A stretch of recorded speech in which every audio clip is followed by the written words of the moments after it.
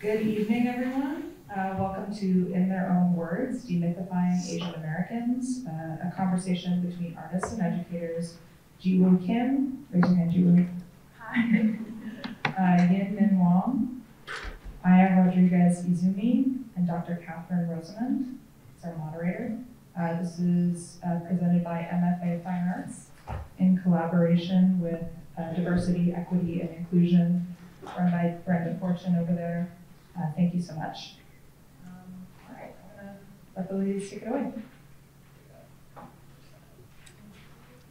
First, we should introduce ourselves. Let's start. Hi. Hello, everyone. My name is Yin. I was a student here last year. I graduated last year. And a little bit about my immigration background. I was born and raised here in America, specifically in Michigan and Ohio. And then my parents are immigrants from China, and they came here in the mid-'80s and settled here first for a couple of years and then moved out to the West. And yeah, so I'm first generation educated here, but I'm second generation in terms of immigrants.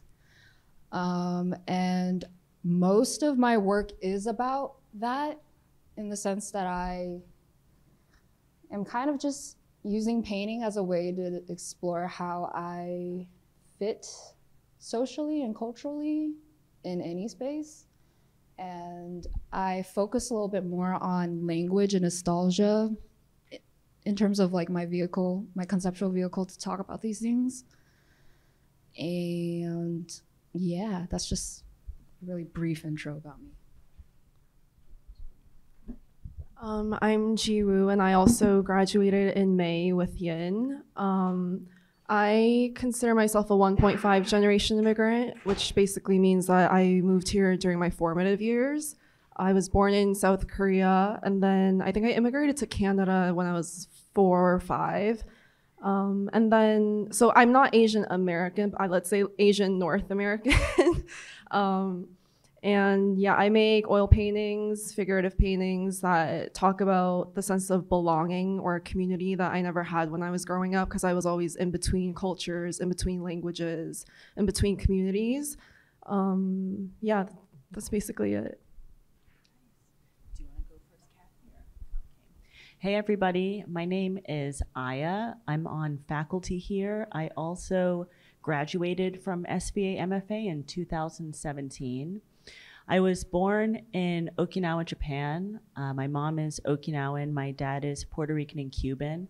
I guess I'm a first, second, and third generation immigrant. So it's a little bit complicated. I was born there, grew up between New York and Okinawa, so kind of always like living on an island. And yeah, a lot of my work has to do with my background, and excited to be in this conversation with everybody today. Hi, my name is Kathy Rosamond. I'm the chair of the art education department here at SVA. My work is, I'm an artist educator. Mostly right now I'm writing, I'm presenting a lot of decolonial perspectives. And I was invited here as a facilitator. Thank you for inviting me. I'm also I was part of the DEI task force here at SVA for several years. And also a DEI sort of commissioner on a national level at National Art Educators Association. I was born in Tokyo, Japan. My father was Portuguese Japanese. My mother is Japanese. I grew up there. I also moved to Canada as a teenager, and then sort of came to college here. So I did not know about 1.5, so maybe that's what I am. I haven't been back to Japan in some time because after my father passed 12, 13 years ago, I don't need to go back because I don't have a home there anymore. Yeah, that's kind of my background, and hopefully through conversations, you'll get to know us a little bit better. And yeah, so let's just start with some direction. Directions? Do there be the question?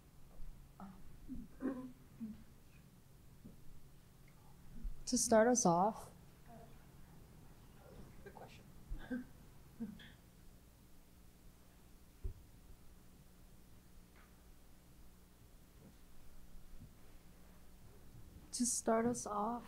we wanted to pose a question to just kind of get you going. And it's, how do you understand or perceive Asian American and or Asian identity in America? We wanted to focus specifically on America because what we wanted to talk about today was mostly the model minority myth, and that was coined in America and is most prevalent here. You might hear it in the Western world in general when you're talking about Asian American identity, but it's mostly in American context that we are experiencing it and we can talk about it in the space. But what do we I don't know what we're about. So we want you to think about this question. You might want to talk to your neighbors about it, just like a small discussion. How do you, maybe some of you have an understanding better than others in terms of even the model minority myth or the Asian American identity. We also have this sheet that you all got. We want you to spend a few minutes. If you didn't, we can pass it back. Yeah. Does everyone have one of these?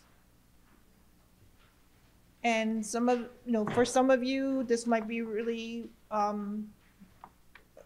basic definition, but some of you might be new and it really doesn't matter your level of knowledge, but we just want you to familiarize because we're going to be using some of these words so you sort of understand like BIPOC, AAPI, cultural assimilation, microaggression, code switching, model minority.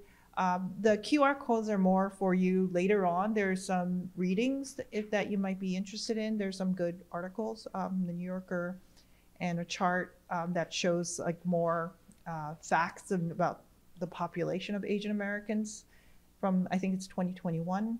And then a book called A Model Minority, where the model minority definition is pulled from this book called Racial Melancholia. It's a really good book.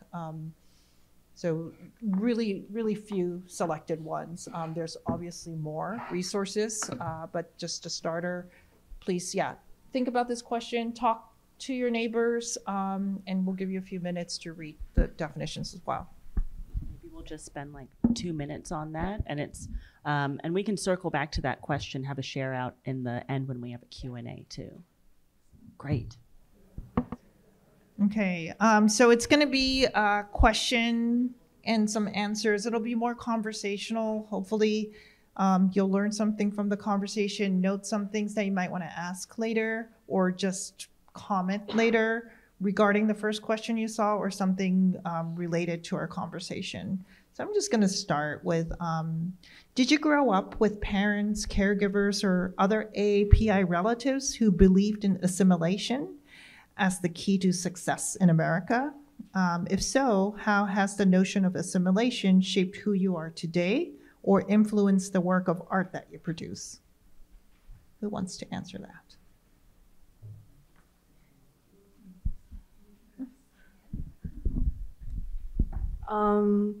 Yeah, I think this is a question that Yin and I have talked about quite a lot privately because of the difference in her being a second generation immigrant and then me being 1.5. And I was reading recently, I think it was actually I don't remember which book it was in, but they were basically saying second generation immigrants tend to be like really proud of their Asian identity. They want to like reclaim that. And they're all about like being loud and like, talking about the problems that exist for AAPI communities. And then I think first generation immigrants, like their parents are always telling them like, like maybe my parents weren't like this, but maybe like speak English even at home to further enhance like your language skills. And I think what I did here growing up, was even now, like me being in New York City by myself without my family's always saying, like, just be careful. Like, they know that I have quite a temper. So they're like, just don't do anything that would put yourself in danger. Like, put your head down, like, work hard, kind of like silencing me sometimes, I guess, just because of safety and like their worry in me being here as a foreigner or like perceived as a foreigner.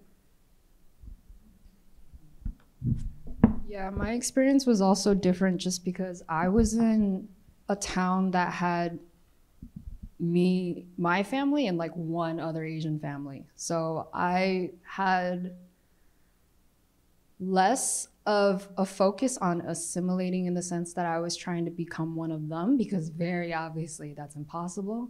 It was more like, how can I make myself take up less space in their head that's out of my control?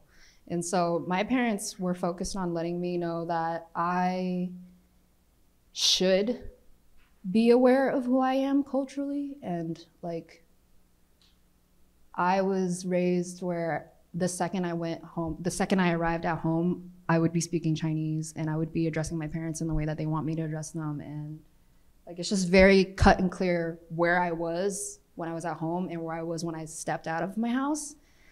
And weirdly, I think I benefited a lot from that because I didn't have to alter as much of myself when my environment became more like ambiguous in terms of culture and social norms. So I almost was able to not worry so much about fitting in as much as my other Asian American counterparts in that area probably, because my parents were less worried about other people's thoughts about them and more about me and how I understand them, if that makes sense. So it was less about assimilating and more just about being comfortable with myself. But weirdly enough, I can say with a lot of confidence that I have two older brothers and they are 4 and 6 years apart from me. And they think very differently about being Asian American than I do. And it's really interesting because we're raised in the same household, following the same like house rules and shit. Well, sorry. Am I okay? But they have a very different relationship with how they feel Chinese or how they feel American than I do, partly also because they are men. But just in general, I think I am still thinking about how to answer this question just because I'm still living this question. And I'll pass on the mic for now because I don't know where to go with that. But Did you have a comment? Yeah, About sure. assimilation? I guess a lot of my relationship with my Asian identity is really about being Okinawan. And there was the idea of assimilation was something that for a long time was pushed by the government in Okinawa as a way of assimilating Okinawa to be more like mainland Japan. So things like language, things like cultural practice, things like religion were something that at one point were outlawed in Okinawa. And it's just now something that I feel like is kind of starting to come back. And it's something that I guess my parents have always been people who really held on to their own traditions and really kind of focused on the heritage that they brought from their family that had immigrated to different kind of places. So I've always kind of been brought up in that tradition of really intentionally being aware of what you're doing and why and what that means, because at a certain point, you know, you couldn't celebrate those things, and at a certain point they were like at risk of disappearing. So yeah, it's the idea of assimilation is tough, and I feel like maybe there was more of a pressure of that for me in Asia than in the United States, actually. Super interesting. I never thought about it, but because when you grow up in Japan with a foreign name and a foreign father, you are a foreigner. So when you come here, they're like, oh, you're Japanese. But it's like, well, in Japan, they didn't treat me like Japanese. I'm not sore about it, but it's just you're different. You're an outsider forever.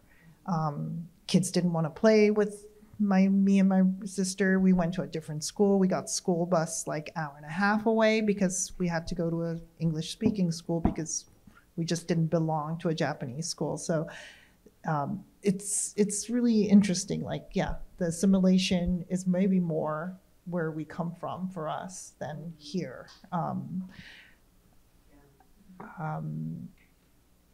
Yeah. I know what you mean about the language too. I don't know how y'all feel about it. I know Yin, you spoke a little bit about language like inside and outside of the home, and that being such kind of like a signifier of things to people too. But yeah, also kind of like sometimes not being able to speak a language, like maybe that is also kind of a thing that maybe also kind of deals with this other topic that's also on this sheet of code switching, that I know is something that's a big topic in maybe both of your works in ways. So let's talk about code switching. If you're not familiar, there's a brief definition there. But the definition of code switching often centers around two languages, switching between two languages or dialects. But for those who code switch, often it's more than navigating two languages. Can you speak a little bit more about code switching based on your experiences and your lives?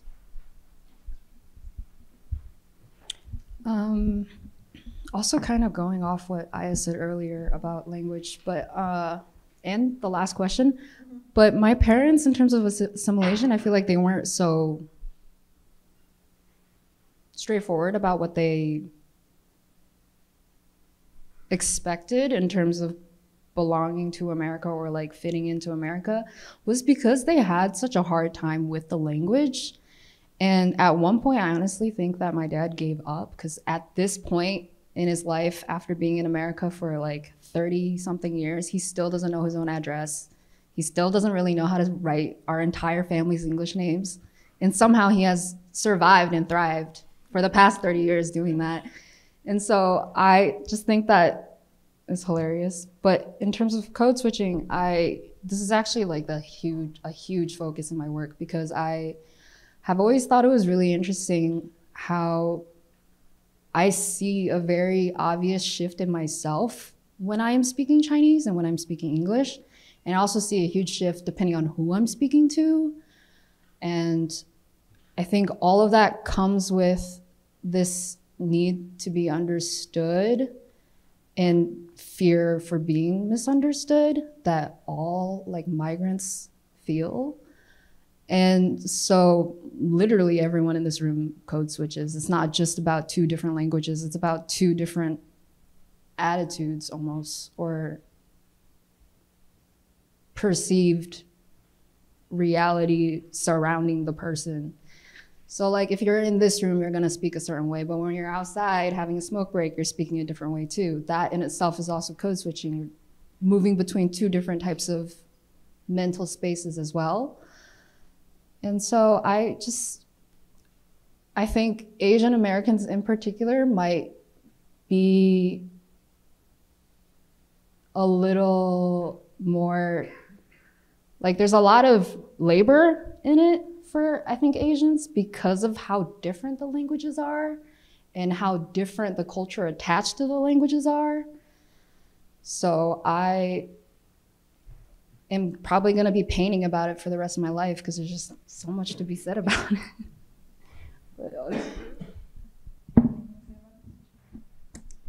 Code switching for me, yeah. I mean, I think a lot about language because my fluency levels in Korean and English, I think, are pretty much the same. I was telling Ian right before this started, like, this is my first time speaking English, like outside of our meeting recently for, I think, like a good month or so. And so preparing for this largely was me like not listening and not consuming to Korean media because I was like, I gotta hone in on my English skills. And I've noticed that like my personality completely changes when I speak English and Korean. And I think that has to do with the fact that growing up, like I spoke Korean at home and the English outside. So English for me was always a language that I had to like defend myself in and be really like aggressive almost, because I was always like on guard, and there's this like alertness that you have when you're growing up as like, and when I first immigrated to Canada, I was in a really predominantly white neighborhood. And if you are like me, where you like grew up in that environment, you know that kids can be really nasty. They can be really racist. So I think like English for me, it's always been like, it's been more of like a authoritative thing. Whereas Korean, I feel much more comfortable speaking about like my emotions in that language. Even when it's like reading, I read like analyses and like articles in English, and then I prefer to read poetry and like fiction in Korean. Same thing with writing, like I'll write notes to myself, like to-do lists in English, and then write like journaling, I'll do in Korean. It's a very much like, yeah, there's like a big difference for me when it comes to languages, and I think like even in behaviors, because I don't mean to be like divisive, but after I like graduated high school, I realized that like most of my social conflicts had been with like Asians from Asia. And I think it's because there's just like a cultural gap between Asian Americans and Asians, if I'm speaking really candidly. And so even when I like interact with Koreans, I think like I still have like my guard up in a way where I'm like, in English, I don't have a filter. In Korean, I like filter things like twice, like 3 times, 4 times, because I'm like, is there a possibility that this could come off in a way where I'm perceived as like rude or individualistic? Things that like kind of go against that Asian culture of like community, like let's help one another, that type of thing. Can I ask maybe a different question that's not on our sheet? I know, taking it off-road here. Well, thinking about assimilation and code switching, do you ever kind of think of maybe the idea of code switching is also like a form of survival or a form of protection too? Yeah, I'd like to, maybe you can talk a little bit about that. I'd be curious of like, oh, how, I don't know. I know that for me, definitely in different environments, it's like you have to kind of blend in a certain way, you know? And I think in certain times it's also, you know, people who are maybe perceived as other, you have to code switch. And it's a thing that maybe like Yin said, something that we all do. But yeah, I'm kind of curious about that for y'all's experiences.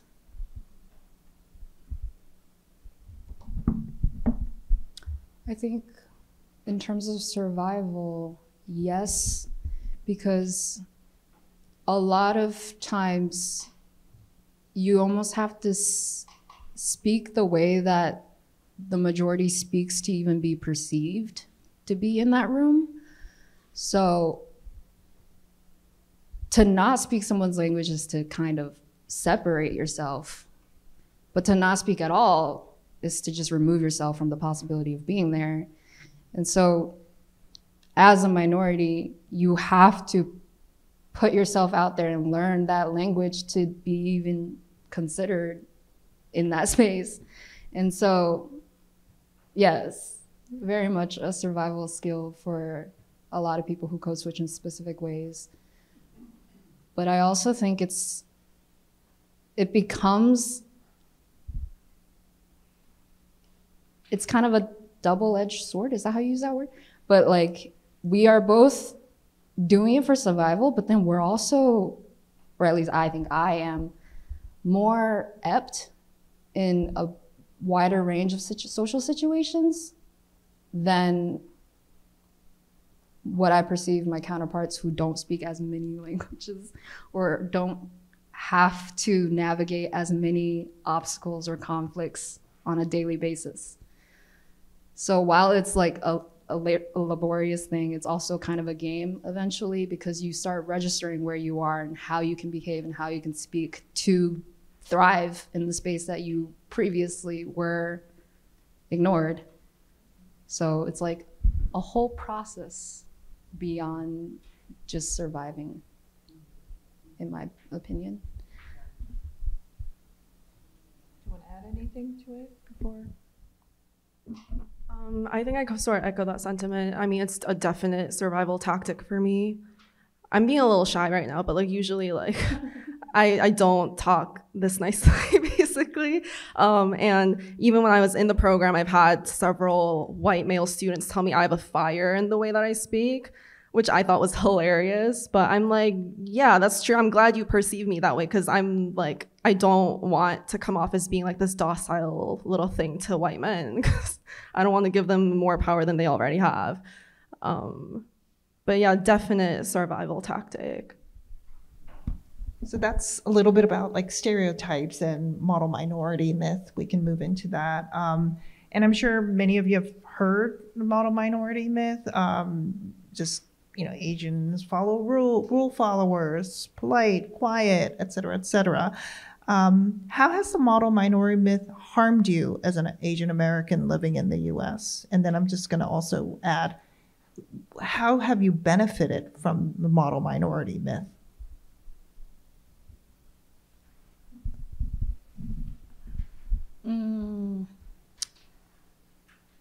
So the model minority myth is like it's a huge definition, but I think the main thing that people take away from it is just that Asian people won't push back in any way, negative or positive. So like we will just be subjected to whatever is happening to us. And so a lot of times I think I just am told things that I don't need to be told, or like people share their feelings about me that I don't need to know, that they don't need to have, because they think I'll just take it. Because I'm an Asian person who is here to work and make money and do my job and be quiet and excel off to the side. And that becomes like the only way that Asian people are perceived. But then at the same time, it becomes kind of a benefit, because we are perceived as a model citizen and we excel over other people, or we are, even though we started from a place of being a minority, we have somehow found success through economic or academic means.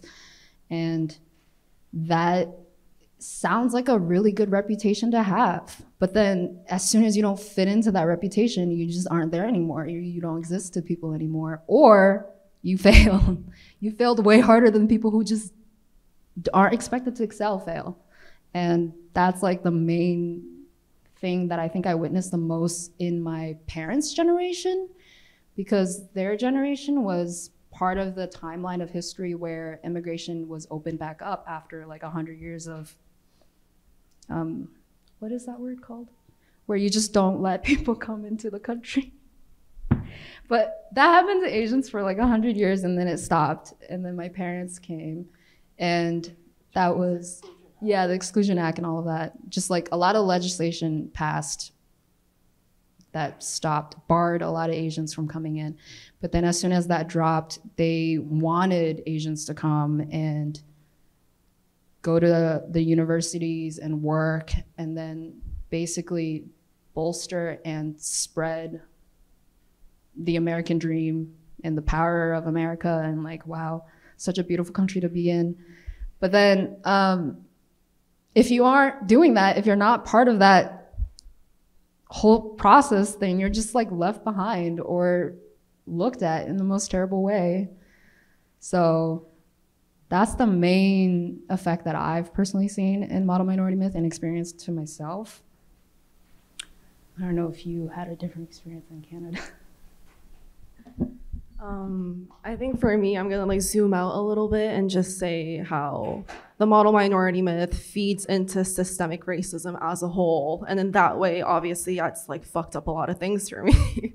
But yeah, I mean, Asian Americans definitely benefit from that. I mean, just the fact that I can like go about my day without getting shot at by police because I don't look like I'm gonna like do any harm. And then like one of the things that you mentioned when you were just answering the question is like we've managed to like gain success and all that, but I think that's also like a stereotype because Asian Americans, I think like most people when they hear that term they think East Asians, but that also like Asian Americans include South Asians. And when we're talking about like the income gap between East Asians and South Asians, that's like South Asians are one of the poorest people in America because a lot of them came here as refugees. And even, I think it was like a statistic that I saw that was in 2020 in New York City, 1 in 4 Asians were living in poverty. So I think when we're talking about like success, like, yeah, I guess like the Crazy Rich Asians and like a lot of like the media portrays that, but the bamboo ceiling is definitely a thing. I mean, I think there's this quote that I got from Minor Feelings, which is a book by Kathy Park Hong that I had written down because I wanted to bring it up at some point, but maybe this is a good time.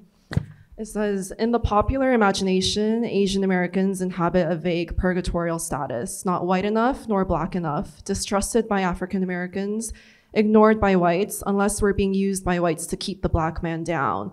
We are the carpenter ants of the service industry, the apparatchiks of the corporate world. We are math-crunching middle managers who keep the corporate wheels greased, who never get promoted since we don't have the right face for leadership. Yeah. Where's that quote from again? Can you say? It's a book called Minor Feelings by Kathy Park Hong. Great. The model minority myth. You know, I think that it's actually just that. I think it's a myth. I don't think it's actually true. I understand that there are benefits that are perceived from that, but I think that it is actually something that all minorities are up against, is that when there is some kind of success, it's thought of as, oh, it's because of this other thing and not because they've like worked their ass off and actually had to be like 10 times better and at what they're doing. You know, I'm also a member at this gallery in Dumbo called AIR, and recently just did kind of a interview for them and talking about that history and about how the people of color who have been part of that are all these kind of like superstars, you know? It's like folks like Howardina Pendell and Anna Mendieta, and it's like, well, yeah, because to be in that kind of place, the only way of like achieving that for minorities is to be in that like excellence. So I think that it's just that it's a myth, and I think that the US is built on an infrastructure of violence that has affected people of all races and is also affecting all of us still, and it's like something that we all kind of have to live and navigate within. So yeah, I think it's really a myth, and I think it's perpetuated this idea that's turned into a reality that really I personally feel that racism against Asians has been accepted for a long time until really recently. So yeah, I guess that's it. So yeah, the model minority myth, many of the times people might say, oh, you're so smart or you're this. It's actually not a compliment. It's a stereotype, and why it's harmful is also because you're placing one minority group as more superior against another minority group. So if there's a good minority, there has to be a bad minority. So we're really aligning to this white supremacy and, you know, aligning to a standard that is created by peoples, and that's like an order of, and so I think that's what agents have to always understand, that we all have, that's why the term BIPOC is used. And there's one of the definitions, and there's a lot of people don't like the term BIPOC, people like the word BIPOC, but this is one of the definitions. It's a term specific to the United States, intended to center the experience of Black and Indigenous groups and demonstrate solidarity between communities of color. So it's really important that Black Indigenous experience and histories are different, of course, from the other minorities' experience, but that we are in solidarity as POCs. And I think that's a sort of a powerful terminology for those of you who may have really not thought too much about the term BIPOC. That's why I think people use it. And I just wanted to clarify that the model minority myth is harmful for all people.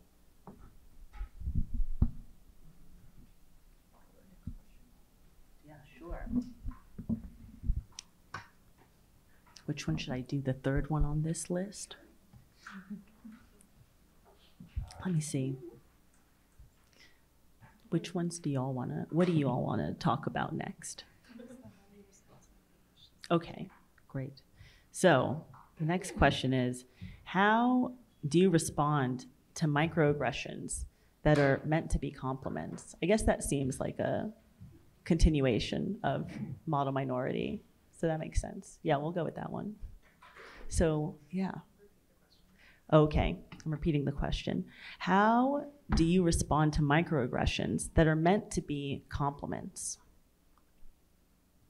I have a funny story. Well, it's not that funny of a story, but last week I went to the hardware store in my neighborhood. I live down in Flatbush. And I went to go to look for some chains to hang up my curtain so that it was hanging lower from the wall. I don't know why I'm telling you this, but I was at the hardware store and I went in with a mission, so I didn't want anyone to bother me. And so when I walked in, I looked at the guy manning the table and I gave him a really big smile, and I just like directly walked to the back of the store to look for what I need to look for. And then I had headphones on and I can hear him asking me where I'm going and what I wanted, but I just like assumed that he would think that I couldn't hear him and I'd just leave me alone. But then he like hovered around me without talking for a solid 30 seconds. Like he followed me back there and hovered around me, and he saw me just like scanning the shelves. And at one point, I didn't want, once again, this is part of the problem, but I didn't want to make a scene or to like bring any more attention to myself. So I very like performatively picked up a random ass object and I started reading the back of it as if I wanted to know like how to use it. I think it was like a bottle of something, a solution of some sort. And I was just looking at the back of it and reading it and like nodding to myself. And then I put it back down and then he walked away. He saw that I can read and then he walked away. And then as I got to the cashier to check out with my stuff, he was like, "Your total is this, do you want a receipt?" And I was like, "No, I don't need a receipt, thank you." And he finally talked to me and was like, "Wow, I thought that you didn't know English." And I was like, I was born here. And he goes, "Oh, it's just skin." And then I laughed. I kind of just like laughed because I kind of liked that he said it that way rather than any other way, because I haven't heard it that way before. But it was just so interesting to me because it was just, he was another POC and I'm another, well, he's very obviously like not from here either, but we were just looking at each other and I was just like laughing at him and he laughed with me, and then I was like, "Have a good day," and then I left. So in some ways, I register the microaggression and know that it's not coming from a bad place. And so I try not to address them in any way that would put me in a worse place. And instead, I just react to the situation as it is, which is comedy. So that's one instance. But in general, I think it really is important as a person who's being microaggressed to learn how to learn how to register when something is meant to be a compliment but doesn't feel like a compliment, and how you can respond to it in a way that doesn't make you feel like you have to prove yourself suddenly. You can take the compliment. It was probably a compliment, but then you can respond with, if I can do it, why can't you? Or if you can do it, why can't I? Oh my God, I said that backwards. But that's kind of just my attitude in general with microaggressions at this point. I think like when it's posed as a compliment, I usually react differently depending on the person who said it. Because I think for me, I've like lived enough years in the Western world to realize like, if I would go look at you and like we've interacted a few times, I know whether you're gonna understand shit that I say or not. Like as in like, if I fight you on it, like, yeah, I can tell if you're gonna like be receptive to it and be understanding that, oh, like, oh, I like said something I shouldn't have, or like, oh, that can come across as offensive, versus people who I know are just gonna be like, why the fuck is that a problem? I think an example would be like, I got my BFA from Pratt, and first year drawing class, there was a professor during midterms, like we had like one-on-one meetings with him. And in the beginning of the semester, we had like handed in index cards with like our name, where we're from and all that. And I like right before my meeting with him is my friend who was born and raised here. She's from Connecticut. Yeah, and apparently she like comes out of the meeting like huffing and puffing, and she's like, I told him like I was born here, and he like the entire meeting was just him saying like, wow, your English is so good. And so I went in there already knowing what I had like coming for me. And again, he's like staring at the index card that says like from Vancouver, Canada, and he's like, your English is so good. And I'm like, yeah, I grew up in Canada. And then he like takes it a step further and is like, it's such a shame that there are so many Asian students in the class who are so good at drawing, but they don't understand English. And I was just like, I like stared at him like silently for I think like a good like 10 seconds. And then I just was like, you know what? I don't have the energy in me to deal with this shit today. So that time I let it slide. And then senior year, this was like our first assignment. I wrote an essay on the Rauschenberg retrospective at MoMA. This was back in like 2017. And the professor gave me like email feedback saying like, it was like a long ass email saying like this part is like amazing. You're such a good writer, blah, blah, blah, blah. And then at the very end, he's like, it doesn't matter if you did, but can you tell me if you got help writing this paper? And then I was like, the fuck? And so immediately, like, I reached out to like some of my friends in the class asking, I had a Puerto Rican friend who's also a really great writer. And he was like, yeah, no, he told me that like he really liked my paper and like he like specified which parts he liked, but he didn't ask me if I got help writing that. And so I was like, I'm not gonna be quiet for this. So I stirred some shit up, but yeah, I think for me at this point, it's become like just, it depends on whether I think that they're gonna be receptive to it or not. Well, yeah, two really different, I guess, kind of ways of thinking about it, yeah. I guess I've had similar experiences on both sides of, oh, you're really good at speaking English, but then also you're really good at speaking Japanese too. And I guess I'm always kind of a person who's more like, oh, you know, this is maybe a moment to kind of break some stereotypes. And it's like, oh yeah, you know, I'm also Japanese, and that's why I can speak Japanese. Or, you know, I went to American school in Asia, and that's how I know English. Because I feel like, and maybe like you, Kathy, kind of like, you know, being in a country and also being educated in a different language than is like a primary language in that country, there does kind of come up, people have questions, you know, understandably. So I feel like it's something that I've kind of dealt with my whole life and is always kind of a thing of like, oh, yeah, I can understand why people maybe ask me, but it's also kind of a thing of like, oh, this can like break those stereotypes, because I think there is maybe an assumption that I am not Asian when people perceive me. So it's like kind of a moment to be able to kind of break down that assumption too. Yeah. I think most of the time people don't know how to ask the right question or how to say compliment. And I think so. It's too tiring to get mad every time someone says something. So I just let it slide. I have Japanese people telling me, "Oh, your Japanese is so good." I say, "Oh, thank you." You know, "Oh, your English is so good." "Oh, so thank you." I'm going to talk a little bit about belonging, if that's okay. How do you define belonging as an Asian American, and when have you felt like you belonged or not belonged in different communities?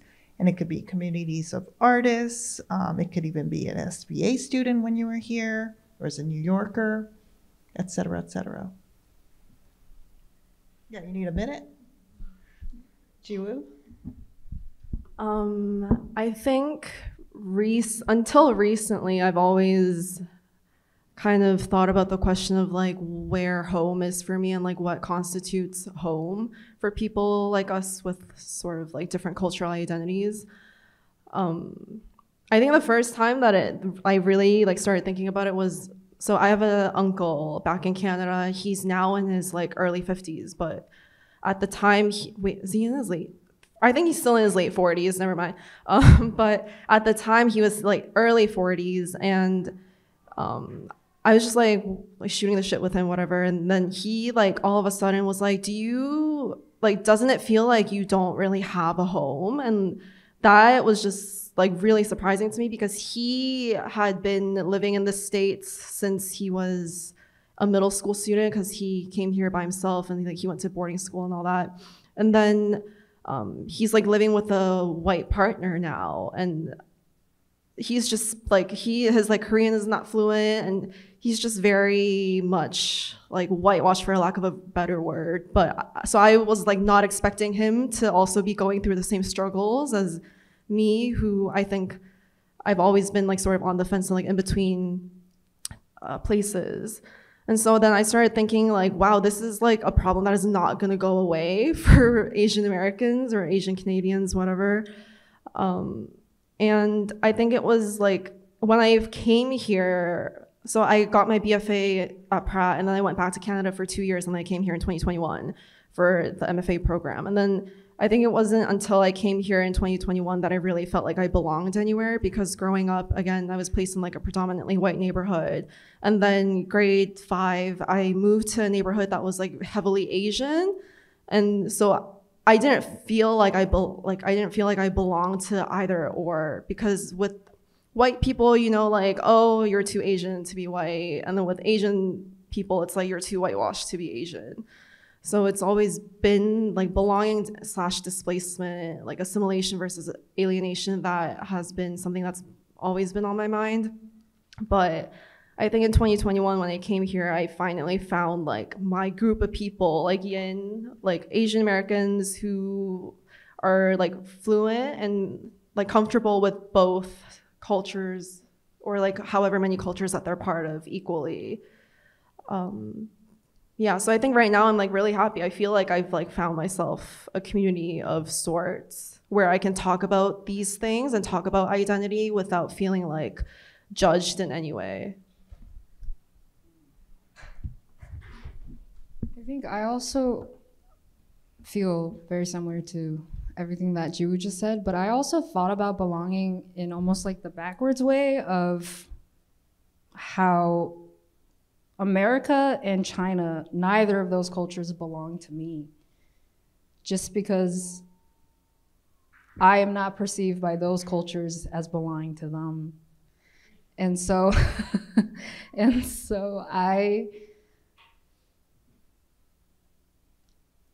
know that I have no control over how the others perceive me and receive me, but I have control over how I feel like I can own being American or being Chinese. And a lot of that, going back to language, goes back to that part.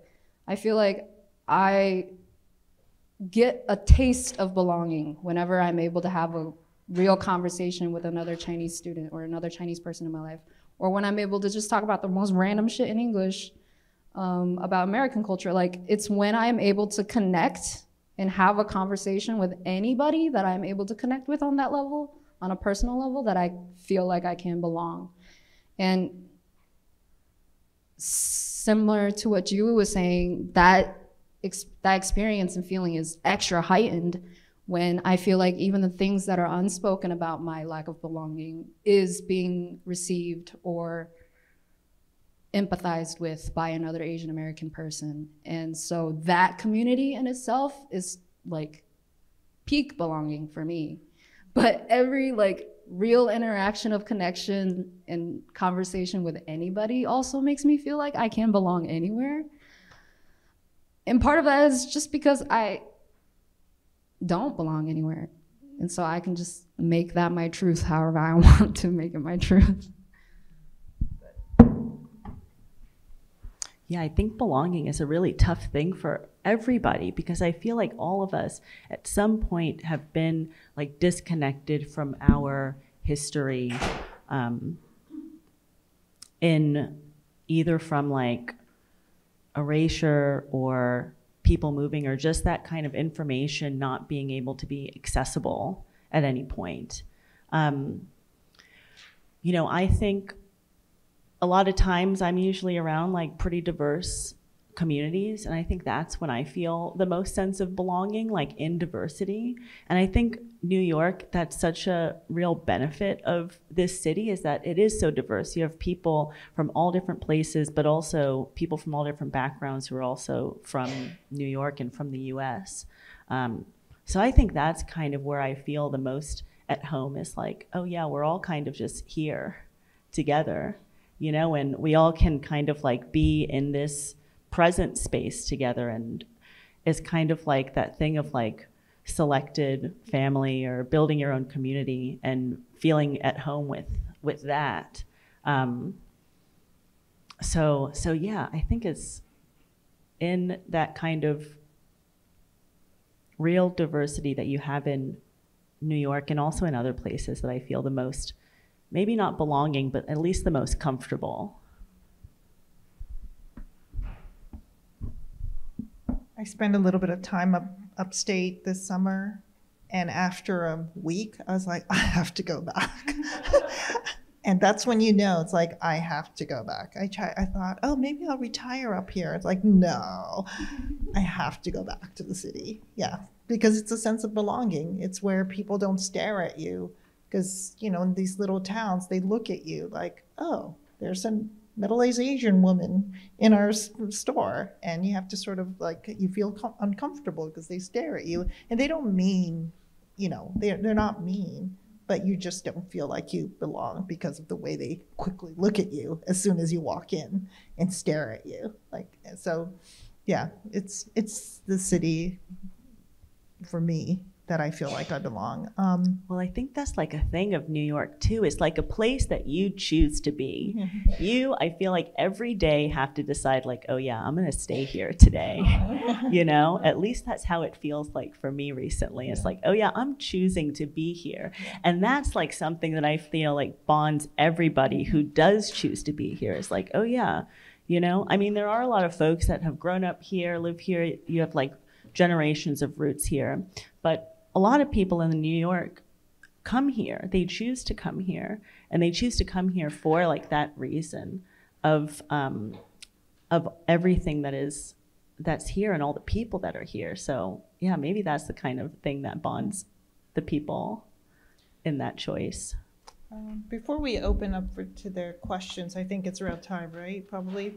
So the last question, I'm just going to say, based on your personal experiences, what suggestions do you have for SVA to better support AAPI students?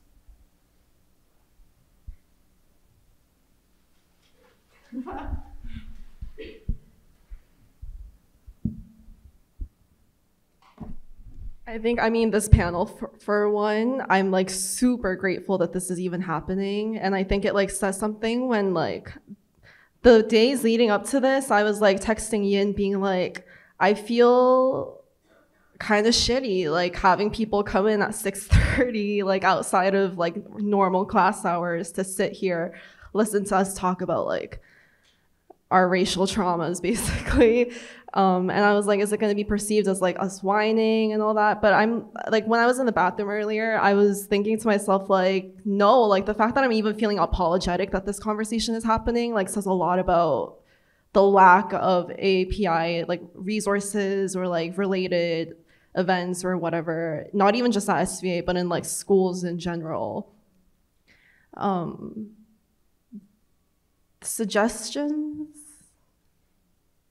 Do you want to take a crack at it? I was almost just about to echo everything you just said in a different way. But I was also just thinking like, I feel like especially since the pandemic began, there has been a significant growth in voices being heard in the API community and just talking about us, finally. Us just being able to talk amongst ourselves and have an audience and have other people talk about us too. Like that in general has been happening, but because this city is so saturated and so full of very, very expansive resources and like opportunities to learn that I feel like, not to point fingers at SVA, but like I feel like this school might have fallen back a little bit knowing that there are other schools doing it too. You know what I mean?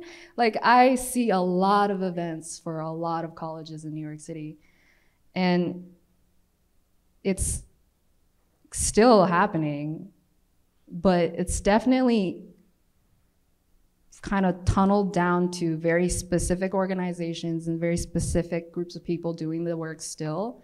And there's not enough like growth and exposure and expansion in that way. And I feel like you said, like this event is like a cute little thing to start us off. Not to say that it began here, but there could be more events. And like, I'm very curious to hear how Asian students at SVA feel when they come here and suddenly have to deal with the culture shock and learning how to be in this city in particular with how fast and how loud it is. Plus, you're trying to be artists, which is also another huge challenge in itself. So for you to like talk about what you want to talk about in a language that you might not be as familiar with, that could also become a doorway for more AAPI discussion that isn't so focused on just like our point of view. It could be on the outside point of view of Asians as well. Did that make sense?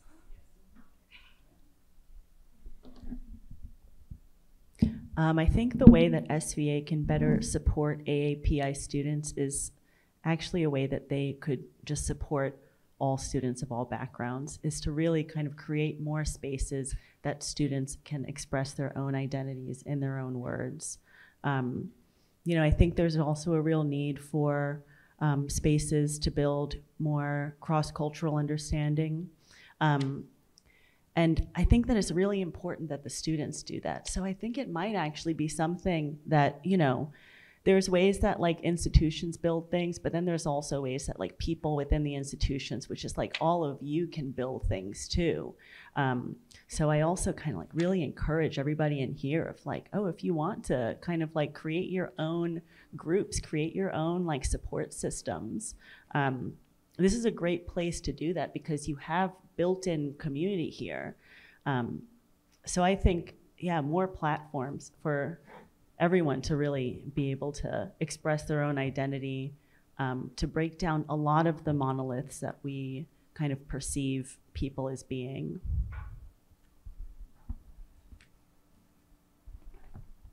Kathy, do you have anything to add? It's a little weird when you're sort of in leadership role. What can we do? Mark came to me many, many months ago, and I think it evolved. We did not know. I think we envisioned something different, and then now we're here.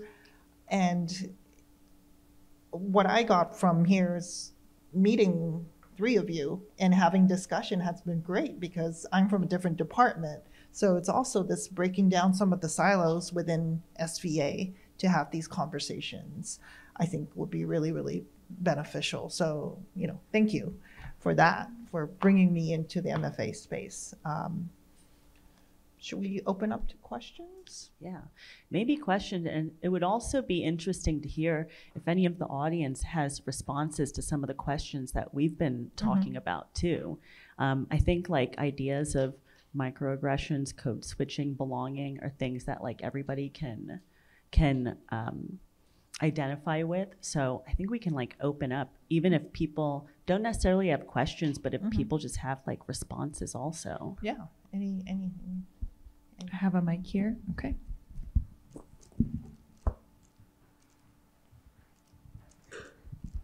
I just wanted to like address how I felt.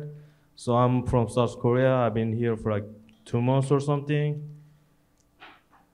And these days I kind of hardly like identify myself as an Asian, because like even back in South Korea, I have like a lot of close friends of mine was like from America. I mean, only time I perceive myself as a Korean is when I have to like check the dollar price, because it's really, anyway. So like, I mean, that's like how I felt, because for first week I was kind of freaked out, because before I come here, I heard a lot of news about Asian getting attacked, Asian getting jumped. So I was like a little nervous, scared. And then I realized in this city, like everybody's scared and everybody's nervous.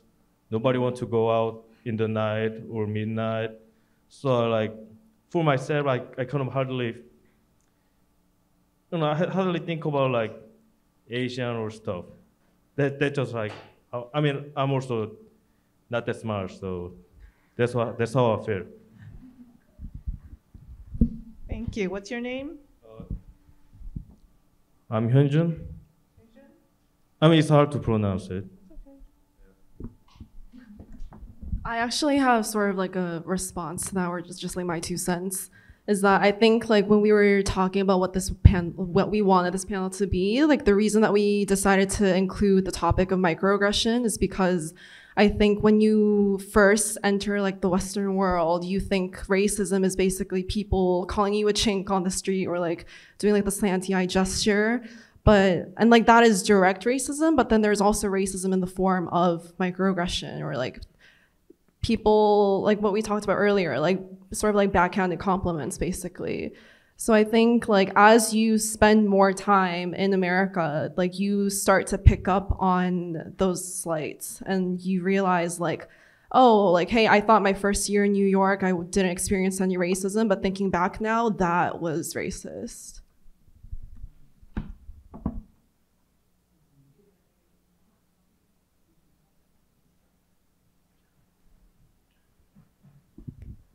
Hi. Hey, y'all. It's good to see you. I have 2 kind of questions. I think, Jiwoo, you touched on both of them, but I'm interested to hear what everyone else thinks. The first one was like thinking about the categorization of like Asian or Asianness. It's like a really broad swath of like the world population. And so I'm curious if you think, Jiwoo, like I said, you mentioned it a little bit, but like, if the model minority myth you feel is like evenly applied across the like Asian diaspora or like Asian identities, I guess, and like why you think that is, or like what is different. And then my second question was, a question about like connecting the model minority myth as an example, like ways that we can connect like anti-Asian sentiment with like broader like colonial oppression, and like what you think about the way the model minority myth like props up proximity to whiteness, or like props up like anti-Blackness as a concept. Like how can we connect this conversation to like a broader experience of like race in America or colonial ideas, I guess?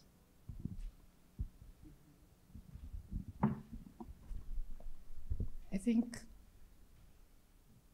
for the first half of the first question about the non-East Asian Asians, I feel like the more insidious part of model minority myth is the fact that it does erase the Asians that don't fit into it from the minds of the people that think about this myth, or like have it as a mindset of theirs or a stereotype that they believe in. And so, wait, I just lost. I'm so sorry. And so that has also been a part of the work, I think, for Asian Americans to consider when we talk about these things. How much of what we're saying is even an accurate representation for ourselves of our group, of our perceived groups and communities. And then in response to the second half of that question, it was the anti-Blackness and the pitting of minorities against each other being a sub thing of this myth. I'm gonna need someone to take it away. I'm blanking. Sorry. Like off the top of my head, I don't know how to answer that in terms of what we can do as like Asian Americans. I feel like for that to end and like inter-minority racism to even see an end, like low-key, that's on white people. Like literally, white people need to acknowledge that they are the ones that are like doing the pitting against like different minorities, and they need to acknowledge systemic racism, and like it, like that I feel like is out of our hands at this point. But obviously like I mean, that's a loaded question. It's a really good question. Yeah. I don't want to like say like, I don't want to like not take responsibility as an Asian American and be like, oh, like, is there anything that even I can do? But I don't know, did you have a better answer? Well, I think maybe the first question of like who is afforded being considered in that myth, I think is something that is definitely true, that it's not something that is afforded to everyone who consider themselves as Asian or AAPI. I think even within that, there's kind of a unsaid colorism that happens even within that myth of it's something that may be afforded more to white Asians than darker Asians. And I think that it's a similar myth that parallels kind of categories that have been put on other races, even though it has different kind of connotations to it.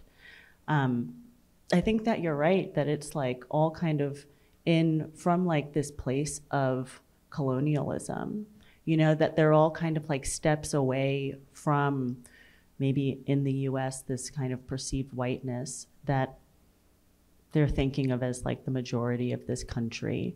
I think that there are ways that is being fought against. You know, I think historically there's been a lot of support between the Asian and the Black communities. And I think that that's something that's really important for like all of us to keep doing and keep like not letting even our own perceptions of what we are to mean like, oh, I can only support like Asian kind of like efforts. It's like, no, we have to support each other, you know, and that means like showing up for each other. That means like speaking up for each other too. So I think it's like a big question that you're asking, but I think it's an important question that we have to keep asking ourselves of like, where can we actually dismantle those, what's the word? Those like, I guess perceived categories, not perceived categories. What's the word? Hierarchies? I'm looking for? Say that? Hierarchies? Maybe not hierarchies, just those like stereotypes. You know, it's like, how can we keep like dismantling that and keep kind of like just dismantling all of those racial myths that are not necessarily, not anything that anybody aspires to, but something that has been put on people. And maybe also recognizing that it's like, there are these labels that have been put on people, and how can we actually just kind of like see each other for individuals versus like these kind of stereotypes that are really meant to divide people. Good question though. Thanks, Jonathan. Other comments and questions?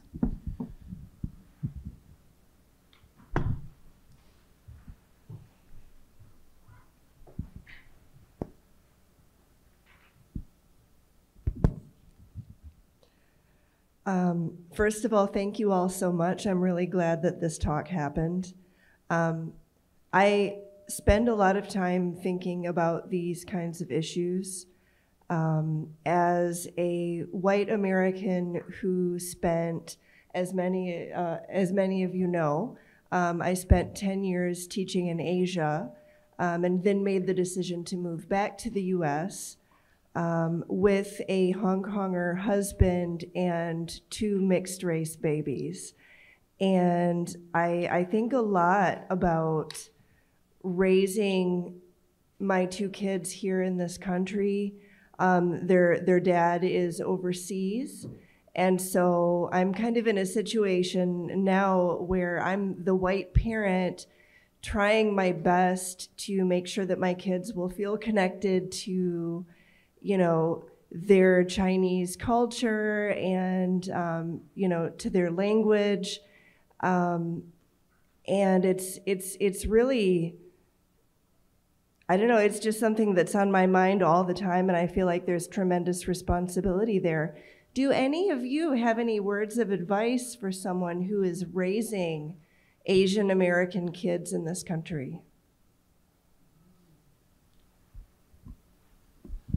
I don't have an answer, but I raised an Asian American kid in this country. She's in her early 20s. I try my best. I mean, I sent her to Japanese school on weekends that she hated. But then we were just having a conversation the other day, and she said, oh, I wish I could speak Japanese better. You know, she was forced to do it, and she, you know, and then she kind of blamed it a little bit on me. Like, why didn't you speak to me more in Japanese, and et cetera. But it's just trying your best, and, you know, there's no perfect way, there's no perfect, and you just continue to have these conversations with your children and try to expose them. But there's only so much you can do living in the United States and raising an Asian, you know, child. But and this is a little off topic, but she also said that as a mixed race person, she also has her own microaggressions and comments, and people saying, oh, you're so lucky you're, you know, half white, half Asian. She finds it very offensive because that's everywhere she goes. But she doesn't quite know how to respond to that. And I think your children might face that too, people commenting on their fair skin but exotic look, you know. It's and it's true, that happens. So just something, you know, it's just something to be very, very like open and having a conversation with them all the time. And we're not perfect. Yeah.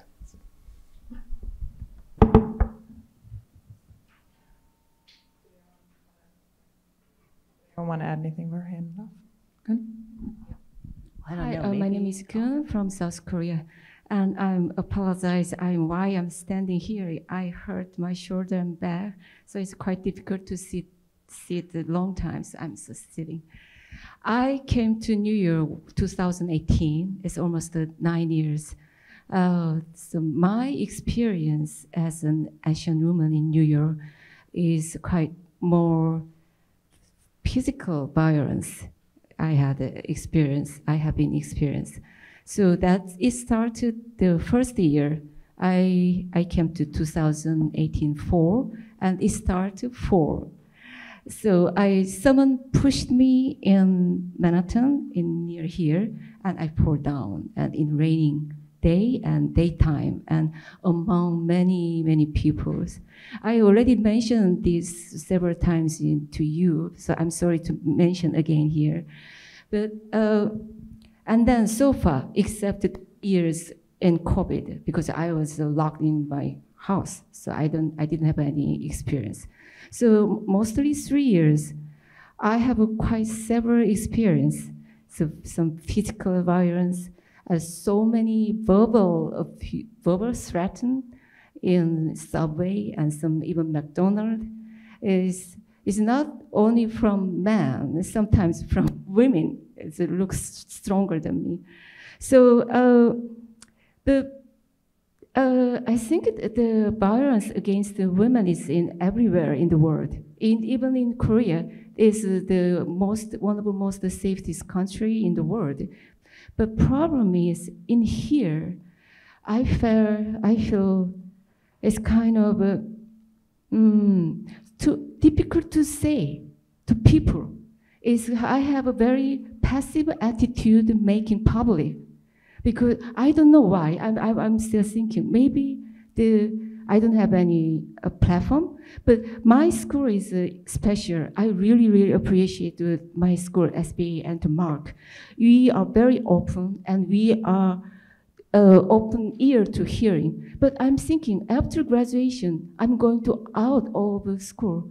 There is no platform, and then, so I really agree with you that we need some platform or some community to making public. So that is the first way to solve this problem. It's, announce this my experience.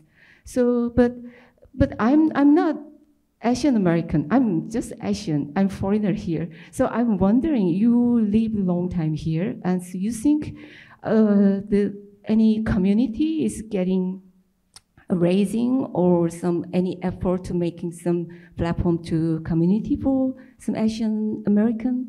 I'm wondering. Yeah.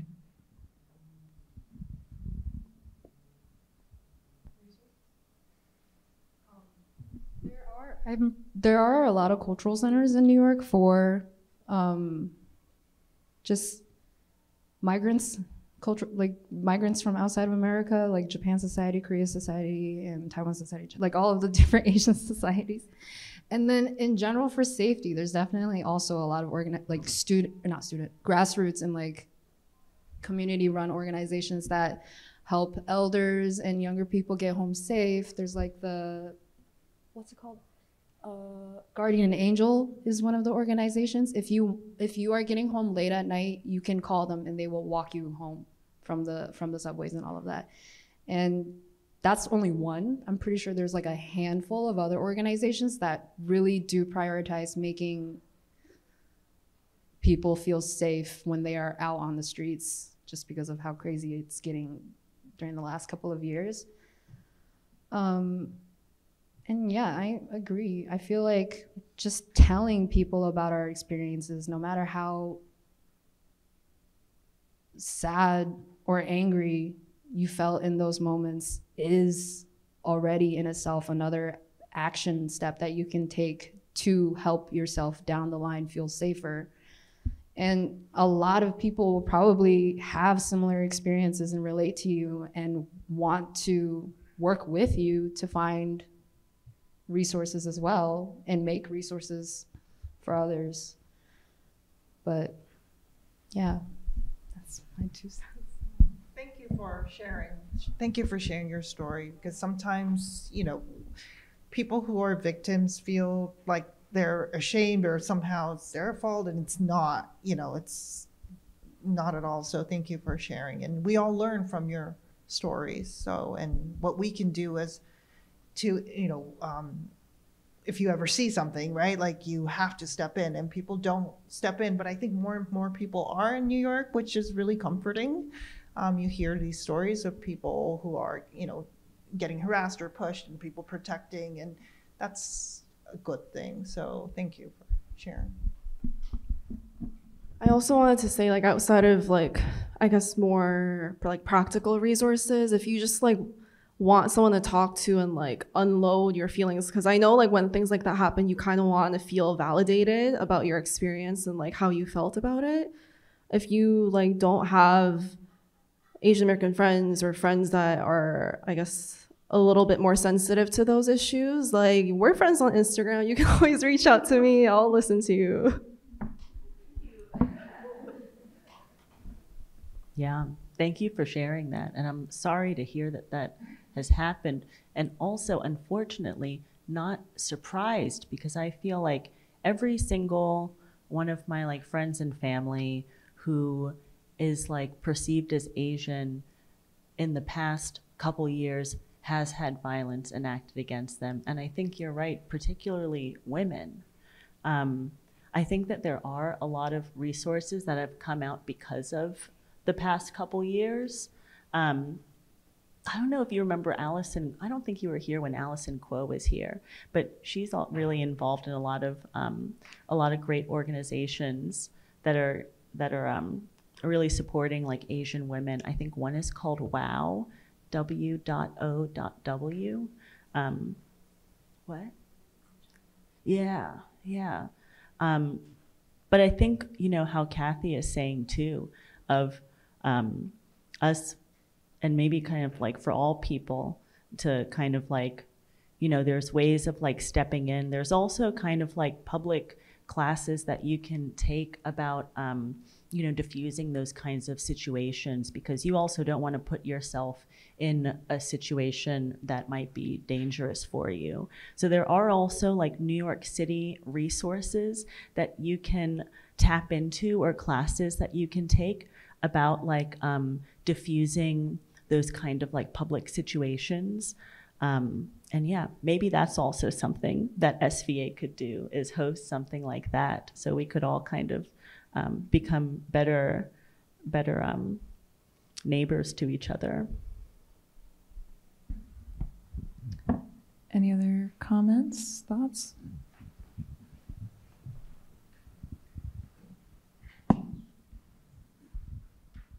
Thank you all for your talk, first and foremost. I had a question. Growing up, a lot of my first generation friends, we're very open in the South about race and things like that. So we were pretty open about just like growing up. And a lot of them expressed to me that their parents growing up, they would not want them to date or hang out with Black kids. But they could date white kids, they could hang out with white kids. Do you think that touches more on the assimilation aspect, or is that more of a deeper reach into colorism across cultures, or what do you feel that the root of that comes from? I think you kind of answered your own question, but yeah, I think it's a combination of white supremacy, people aligning with whiteness as being successful, and many immigrants maybe believing that is the key to success, and that's what they tell their children, when there's really no truth in that at all. I think there's a lot of, and I think it probably, if your friends told you that really happened, but it's again, it's the systemic racism. That's why we all have to sort of fight against that, rather than these individual conflicts between races, and especially minorities, that we all have to sort of speak up to that together, rather than point fingers at each other, because it's power. It's capitalism. It's that we're kind of fighting against and speaking. When we know what we see as the problem and naming it, it gives us power, right? Because you say, well, that sounds like, white supremacy, and aligning yourself to power. It's aligning yourself to capitalism. And I think that's important, that we all get educated and we all sort of help each other. And even amongst your friends, even if you have friends who even say these casual jokes about race, you have to be able to say something, even though they may say, oh, you're no fun, right? It was only a joke. There are no jokes. They're all racist jokes. There's nothing funny about excluding a group of people. So I think that's something that we all should really, really work towards, I think, together.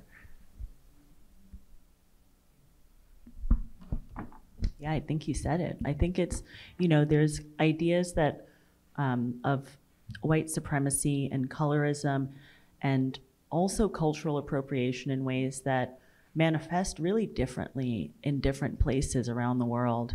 And in my experience, in a lot of mainstream Asian culture, there is this kind of pursuit of whiteness that is aligned with success.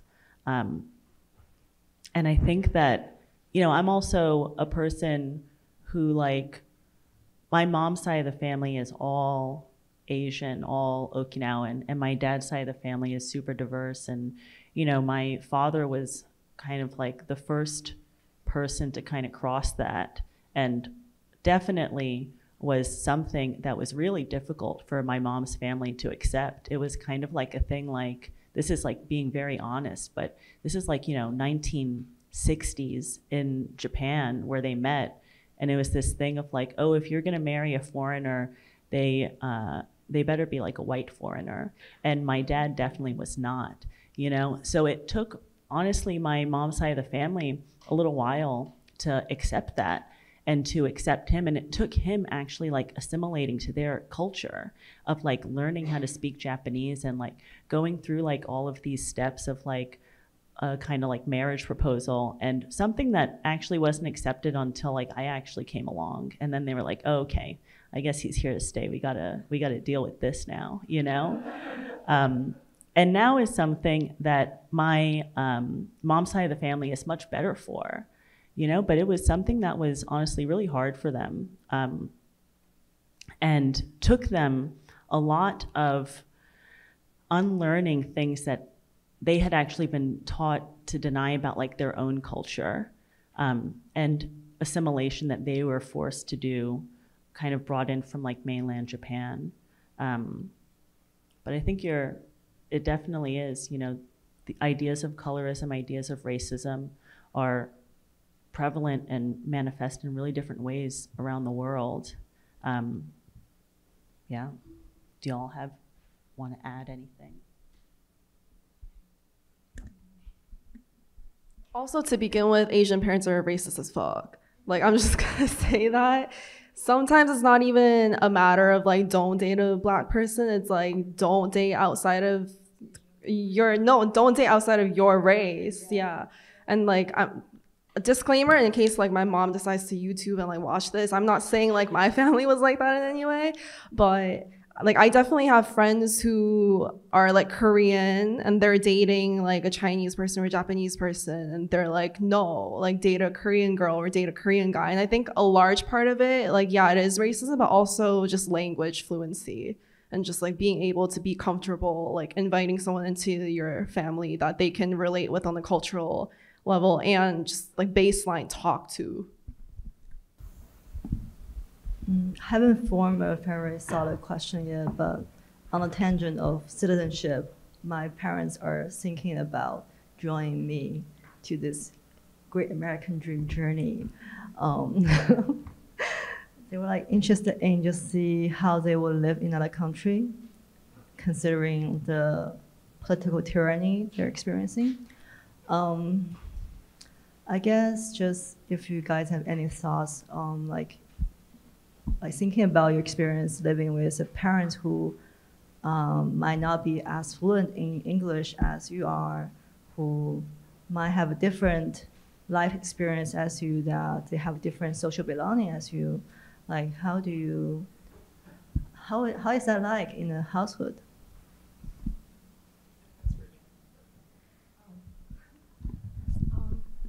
Okay, well, my parents weren't really around. They were just working the entire time they stepped foot in America because they really believed in that American dream. And my family background is we are that Chinese family that opens the Chinese takeout in a town with no other real Chinese food. So we are the token Chinese in that area. And then once that lifts off, we moved to a different town and opened another Chinese supermarket or whatever. But that has led them to really find their own purpose here and distract them kind of from all of those social obstacles that they might have had to address. But this is also a different time. This was like the 90s and the early 2000s. Right now, it's kind of hard to avoid addressing who you are when you're outside. But I think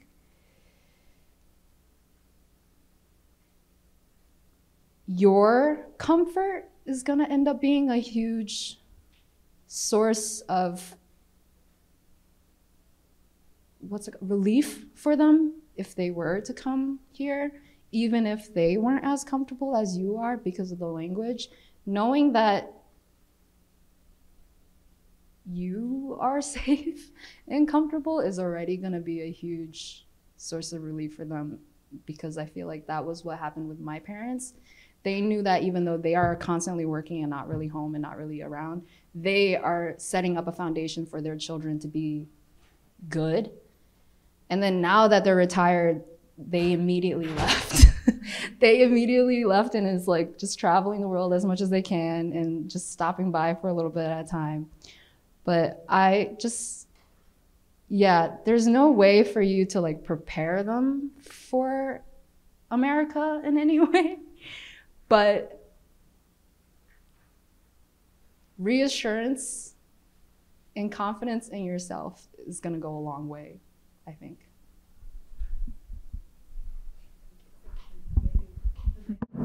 Very good question. Good job, Yin. I'm gonna go back here. Did anyone else want to say anything before I? Okay. Did you still have a question? Hi, thank you for providing for this panel. I think it's wonderful to have this kind of conversation.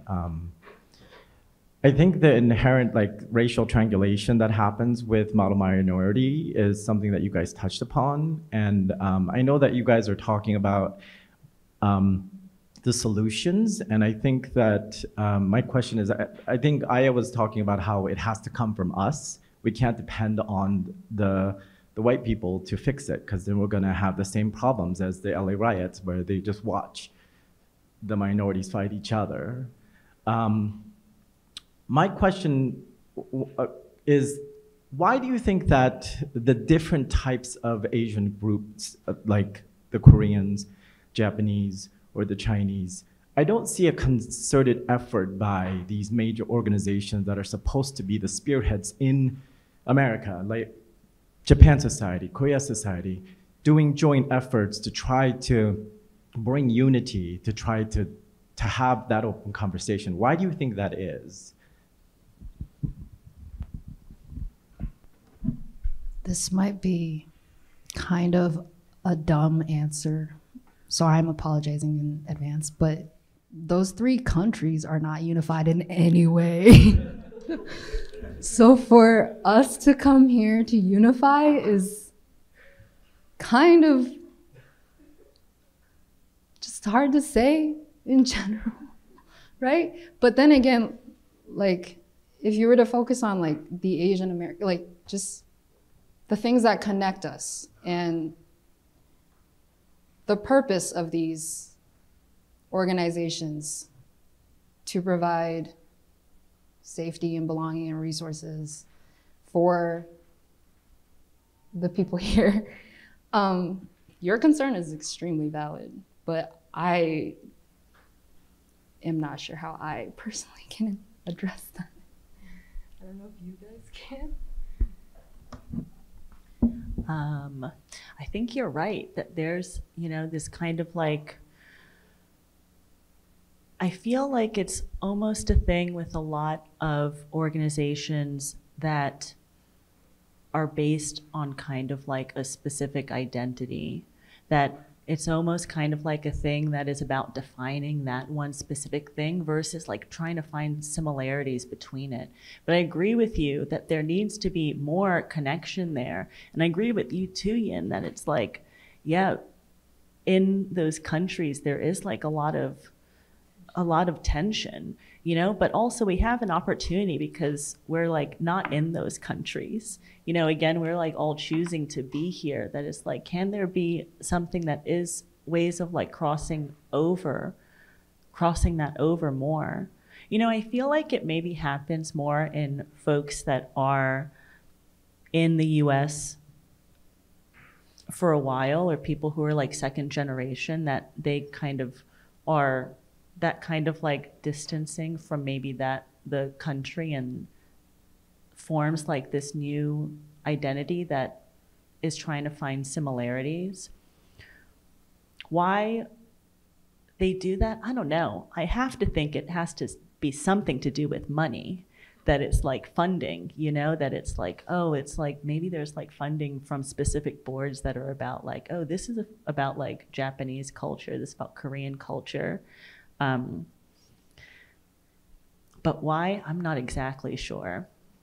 But I agree with you that there needs to be more ways of like breaking down those differences. This is just a thought, but I also feel like we're still trying to get people to know more about the history of each country's immigrants and the trials and tribulations that they have experienced that are so different than other Asian countries. Like Japanese Americans definitely experience something way different than Chinese Americans and Korean Americans. And so to organize that and to be able to focus on that is the first priority, I think, at the moment. And to come together is, like, we're not there yet. We haven't gotten there yet because people don't even know about the internment camps. People don't even know about the Exclusion Acts. People don't even know about like so much of the history of violence that has been erased because of the model minority. I think we also have really different experiences depending on like where we are situated in the country. Like we always talk about how like I'm a coastal Asian, and that's way different from her growing up in middle America. Yeah, and then also being like your first experience being in America, being in New York, that's also a different experience. Kathy, did you have anything or? Oh. No, that those organizations are all funded by corporations. They're funded by, I can only speak for Japan Society, but many, many years ago, I had an interview with the president there. I don't even know what position it was. Maybe it was like head of education or something, but he didn't see me as Japanese for sure. And maybe there are other reasons why I didn't get the job. I'm glad because I'm here, but it's more a representation of money and the corporate sponsorship, and they're not thinking on wider terms of being in America. They're more about here we are promoting our arts and culture from the home country here, and they're more like a spokesperson. So their goal is not about uniting Asians, for sure. I beg to differ. There's quite a lot historically within New York City itself. There's an arts organization, as a matter of fact, called Basement Workshop that was started sometime in the late 60s.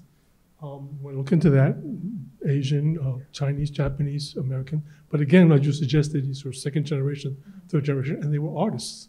And they were the alternatives to a organization like Chinatown Planning Council, CCBA, Chinese Consolidated Benevolent Association, and groups like that. So the artists are the ones that, and they had an organization. They had this woman by the name of Nobuko Miyamoto, Charlie Chin, and Chris Ajima. And they're still alive. Well, actually, two are still alive. Chris passed away a few years back, but he taught at Hawaii after becoming a lawyer and then going to Hawaii. So if you look in the basement workshops, some of the stuff that's there, they were doing a cultural festival that since 1979 that I know of, that I used to also help out. And it's continuing on still. Korean, Vietnamese, South Asian, Afghan, not necessarily Afghan, I should say Middle Asia, whatever, East Asia, West Asia, so on and so forth. So there's a lot of history of that, but you just don't know about it because people don't tell you about it. But if you look up, in fact, I don't know if people know that Nobuko was in the film West Side Story. She played a Puerto Rican in that 1961 film.